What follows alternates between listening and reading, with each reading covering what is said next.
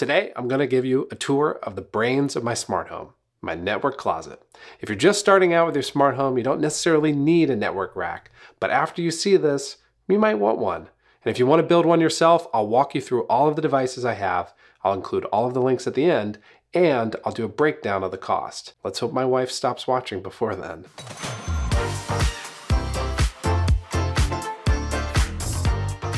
So here we are in my basement. Now there's a lot going on in this room. We've got a home office, YouTube studio, home theater, and a home gym. But the coolest part of this room, I think, is under the stairs. So let me walk you over there.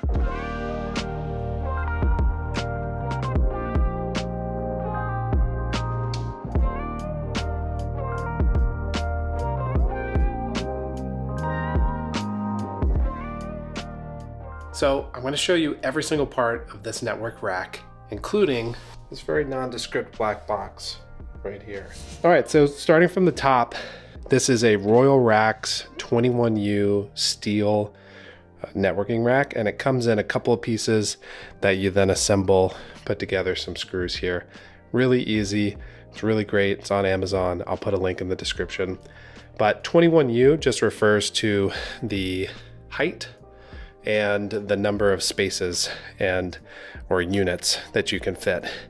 Each one of these is a unit, so there's 21 of those units. So that's the rack itself. I also on the rack have a couple of these shelves. These are ventilated shelves for mounting server components, and I've got two of those. They're really great, nice and easy to mount anything you want. And like with everything I talk about, I'm going to put links to all of this in the description. So the other key part to any network rack is cable management. One thing you got to have, these Velcro cables are just the best. And I could have had shorter cables here, but this is what I had, so I use those. In the back, you'll actually see this component that is actually bolted on. It's a rack mounted component, and it's called a StarTech cable manager, and it's just great for routing Ethernet cables, as you can see in the back. First thing I have is a Cable Matters patch panel, and a patch panel is really where you bring in your Ethernet lines and then patch them into the back here. If you're going to be doing patching, there's a couple of tools you need. You need a punch down tool. It may sound intimidating, but you watch a couple of videos, it's actually not that hard. And I really like doing Ethernet patching. I know that sounds weird, but it's fun. So this is a patch panel. It allows me to bring everything in here. Then this terminates, and these lines go out to other areas within the network rack. So moving down, I have a TP-Link 24-port gigabit switch. That's this guy right here. And this is gigabit for now because that's the fastest internet that we have.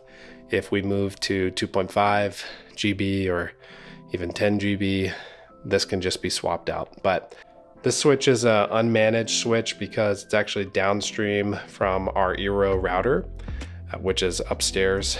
That's the only piece of equipment that isn't here, but I wanted the access point a little bit more centrally located in the house.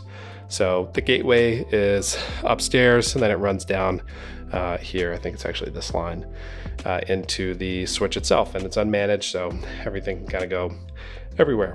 Just as a quick aside, you see all of these Ethernet cables here. If you're going to be building a smart home, you absolutely need to be running Ethernet throughout your house. Now, I know there's a lot of great Wi-Fi based systems. We actually use a Wi-Fi mesh system, but this is all through an Ethernet backhaul. So each of the access points gets an Ethernet cable that goes out to it, and that sends the internet directly to the device itself, and then from there out to the rest of the home. But it's the only way to ensure really fast throughput, lots of bandwidth, and especially with a smart home, you're going to be consuming a lot of it. You're going to have cameras, you're going to have all sorts of equipment. Ethernet is the way to go, and it future-proof your house for a long time to come. So get Cat 6 or better, and you'll be happy. The next component here is an OR700 CyberPower uninterruptible power supply. And what that means is it's just a gigantic battery. This has 700 volt amps of capacity, which essentially means it can run everything in this rack for probably an hour and a half in case there is a blackout. This also helps with brownouts, making sure none of the electronics here go out if there is a power surge or something like that. This guy's awesome. Just got it and it's been wonderful. We've had a couple of outages and it worked perfectly. Right below it is a CyberPower power delivery unit. So this also has a surge protector, which is a little bit redundant, but all of these systems send power out to different parts of the rack. There's like 6 ports on the front, and there's another 6 ports on the back. It's a great rack mounted piece of hardware. Okay, jumping down below, we've got a handful of smart home hubs. So we've got a Ratio for water. That's actually for their valves. So it's different than the hub itself. And then we've got the Lutron hub for all of our lights. And if I can peek in here, this is the Starling Home Hub. The Starling Home Hub is an amazing device.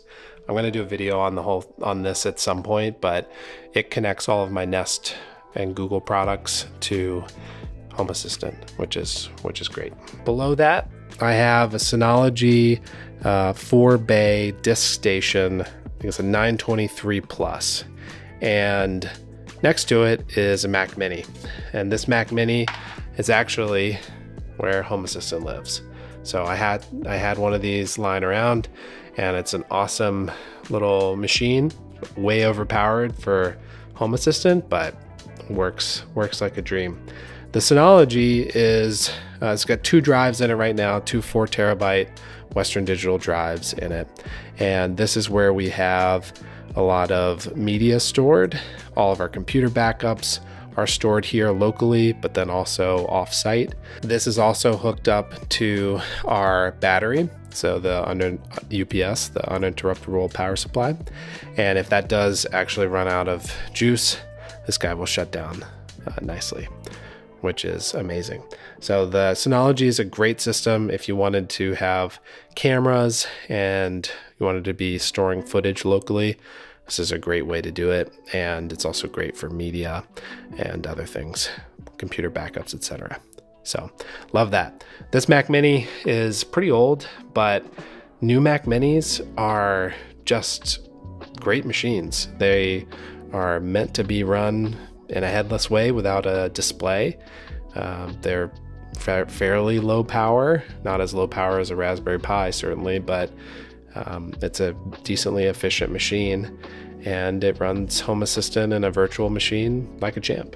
Home Assistant is running on this Mac Mini, but the way that it actually communicates with radios is there's a USB cable that runs through the back, and then up here, this is where I have the SkyConnect dongle from Home Assistant. This runs both Thread and Zigbee networks, and I have it on a USB because it's great to get a little bit of distance from a lot of interference that you can kind of see would be happening down here. So it runs up there and generally has really great connectivity to the entire house.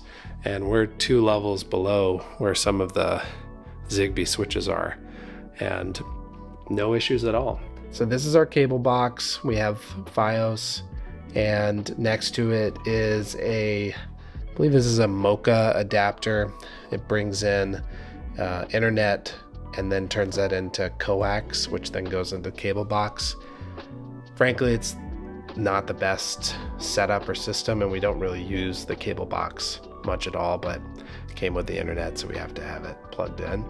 But what's really cool is this nondescript box, black box here. This is actually the Samsung frame from upstairs. So I'll show you where the route is, but there's a fiber cable that runs from this all the way up to our upstairs TV. So theoretically, if there is a blackout, this can continue to power the TV through our rack mount. I don't have it hooked in just now, but if we really wanted to watch TV during a blackout, we totally could using this guy. And it takes power in, and then it sends all the imaging and power over the fiber optic cable, and I got an extra long one, and it runs up through a 15-foot run, I think, all the way to the television upstairs. So all the Ethernet and the Samsung frame, which you can kind of see here, run up through here all the way up to there. So this is where all the Ethernet comes out, and this conduit is actually what runs up about 15 feet to our TV upstairs. And it makes for a really nice, simple install upstairs. And the Bluetooth remote works great between floors, so we don't have to worry about sending infrared down here, though we could because we've got plenty of room in this conduit. But Ethernet is key. You will never regret running Ethernet in your house. Now, I've been monitoring temperatures in that room for the last 2 years. Because this is a basement and we live in a cooler climate, it's never exceeded 75 degrees. So I'm not worried about overheating, but at about 82 or 84, that's where you really need to worry. I do have an auxiliary fan that I can use to vent air out into the other part of the basement, but I haven't gotten around to installing it yet. So adding this all up, the rack itself was about $329. The 2 ventilation shelves were $90 total. Cable management, so that piece along the back side, was 33 bucks. Patch cable is about $20. Patch panel was about $42. The TP-Link switch was $84. The backup power was $329. The Synology disk station with 2 4 terabyte drives was about $899. And the Mac Mini, I got it for free, but probably 500, 600 bucks depending on the specs that you use. It's certainly not cheap, but it's the brains of my smart home, and I didn't want to cut any corners. If you want to see the automations that my network rack is powering, check out this video where I share how I connected my sink with my smart lights. Thanks for watching, and I'll see you in the future.